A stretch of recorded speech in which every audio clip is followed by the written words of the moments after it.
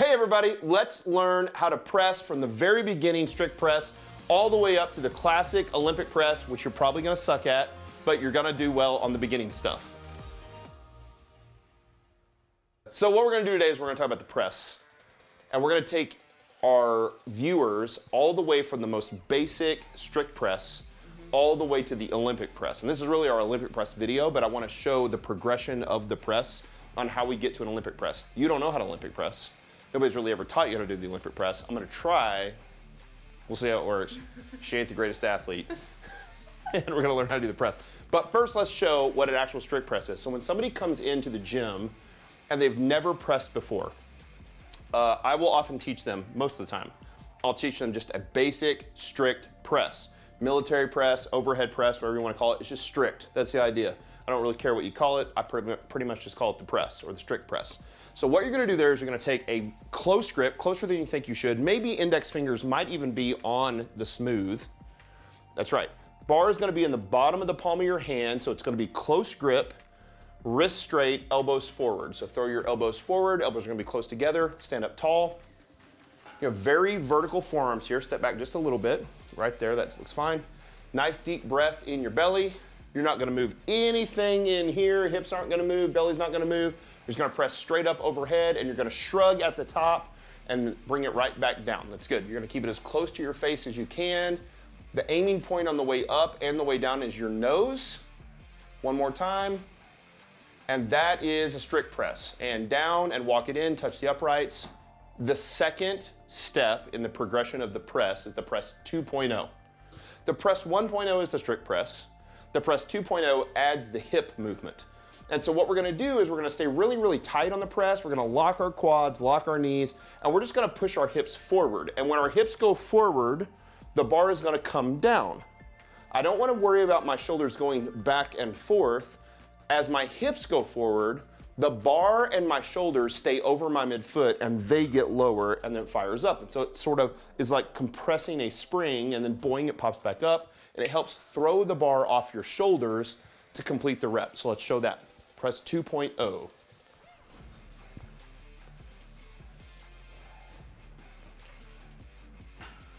Elbows forward and in just a tad. Slow, but like big hips forward. Bar goes down and up, just like that. Bring it back down, take a breath. Hips forward, bar goes down and up. That's the press 2.0. Let's do one more. Good, and down. When we program the press, we almost always start by programming it in a basic novice linear progression for 3 sets of 5. Once they get proficient in the strict press, we add the hip movement. We do press 2.0. We also do often 3 sets of 5. A few years ago, Michael Wolf, one of our coaches at BLOC, came along and said, man, it takes a long time to do 5 reps, all 2.0. We're taking the breath at the bottom. And he said, I've realized that you can do more weight if you do the first rep with a press 2.0, hips throw, but then after the first rep, you breathe out, breathe in, and then you just bring the bar down and right back up. And you don't pause at the bottom. After rep 1, you pause at the top. And we call that, I don't know, I think Michael Wolf's fans, he's got a lot of fans. I don't know, he's been mentioned on the Joe Rogan podcast. He called it the press 1.5, or his fans did. I don't know, one of the two. So this is what the press 1.5 looks like. So we actually go press 1.0 first, press 2.0 second, press 1.5 third. We didn't invent this stuff. This is just what we do. So you're still gonna do a press 2.0 for the first rep. Big breath. Hips, throw, hold, shrug, breathe out, breathe in, down and up. Good. Now this time as you bring it down, I actually want you to push your hips forward as you come down and fire up. There we go, good. A little more, hips forward. Good, one more. Excellent, and that's a press 1.5. That was the preamble to the actual video. That was our intro. Now let's talk about the actual classic press or the Olympic press. And I started to look at videos of guys from the 60s and 70s when presses were like the absolute highest. There are actually 3 men who have pressed 500 pounds or more in actual competition, and they all did it in the kind of late 60s to early 70s. By 1972, that all was kind of over. They got rid of it in the Olympics. But I started to look at like what is different about their press compared to the way we're teaching the press. And what I noticed was that for everybody, they had a giant hip movement, but the hip movement was slower. For everybody, the bar was touching their shoulders, or at worst was resting on their clavicle. So there was no space between the barbell and their shoulders, right? So that was gonna make the grip have to change based on how long your forearms are, because we've got to be able to get the bar on your shoulders. So number one is contact of the bar on your shoulders. And then step two is a big giant hip throw where they would throw the bar as hard as they could. And then step three was a layback. So what they would do is they would use this giant hip throw to throw the bar, and they would throw it as high as they could. And when they got it as high as they could, they would start laying back. And as they laid back, their elbows would get straight, and then boom, they'd come up and they would press tons more weight. So often minor portions of this lift will kind of naturally occur with our good lifters, our strong lifters who do the press 2.0. So they'll get a bigger and bigger hip throw, and they'll kind of naturally start doing a layback. What I'm gonna do is make sure we put all of them together. So I want the bar to touch your shoulders or clavicle, and I'll kind of play with that with how long your forearms are. Make sure you do a big hip movement, but I now want the hip movement to be slow and deliberate. So rather than a bouncy hip where I go hip throw, I'm gonna reach forward, hips, hips, hips, hips, stretch, stretch, stretch, stretch, stretch, wham, right? That's what I'm gonna do. And then I'm gonna throw it, and I'm gonna start to lay back. Now, this is an empty bar, so it's not that heavy. So we may have to load some weight on as we go, but I wanna try to do a layback with you, since you're teaching from the very beginning, with just the empty bar, and your layback will probably get better as we get more weight on the bar. Probably. So we'll see. So for the Olympic press, because I need the bar to rest on your shoulders, clavicle, like actually be in contact with your torso, you're gonna widen your grip just a tiny bit. So probably an inch wider than you normally take it.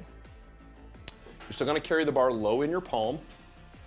Elbows are still gonna be forward. Wrists are gonna be as straight as they can be while maintaining contact, just like that. Elbows up just a little bit. That'll lift your delts. Elbows up, straighter wrist.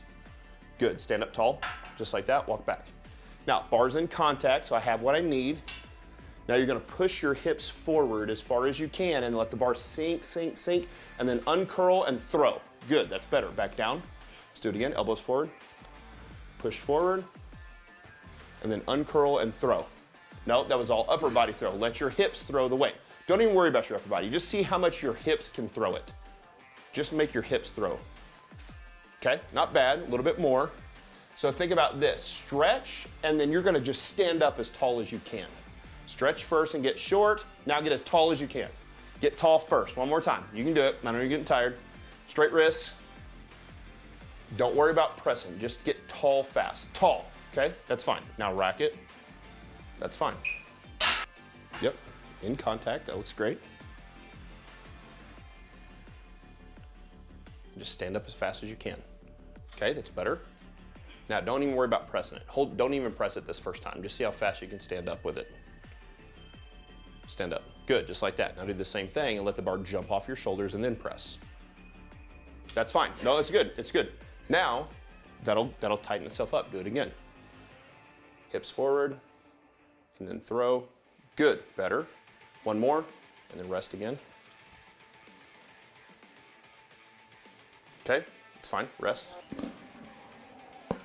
So while this lift in the end is gonna be very explosive, while you learn it, it's okay to be slow. It's not a big deal. The goal here is to break this movement up into two separate movements. The first is the slow hip throw. So lean forward, lean forward, lean forward, and let your hips throw the weight. And then throw it to about your top of your head. And when it gets to the top of your head, whether you feel like you need to or not, I want you to start laying back to finish it. So just lean back as far as you can, and let's see what it looks like. So hips first, lean back second. Be patient.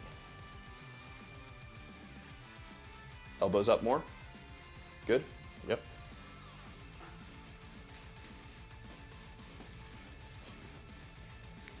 Nice slow hips forward. Throw with hips, lean back, lean back, lean back more. So lean back at the forehead. So what you did was you threw it immediately lean back. I want you to throw the bar as high as you can with your hips and then actually almost make the bar stop and lean back while the bar is holding in the same spot and see if you can get your elbows to get straighter and straighter as you lay back. Stop it, lay back, lay back. Okay, there. Now, back down. Let's do it again. One more time. Big hips this time. Throw your hips forward. Big throw. That's all over body. Boom. Big hips forward. Throw, lay back, finish. Okay, that's not bad. Do it again. Hips forward, harder. Stand up tall. That's fine. Like, you broke it up, I don't mind doing that. It's fine. Do it one more time. Last one. Throw. It didn't come off your chest. Okay. Okay, so we walked you through the strict press, which you did great. We walked you through the press 2.0, which you did great.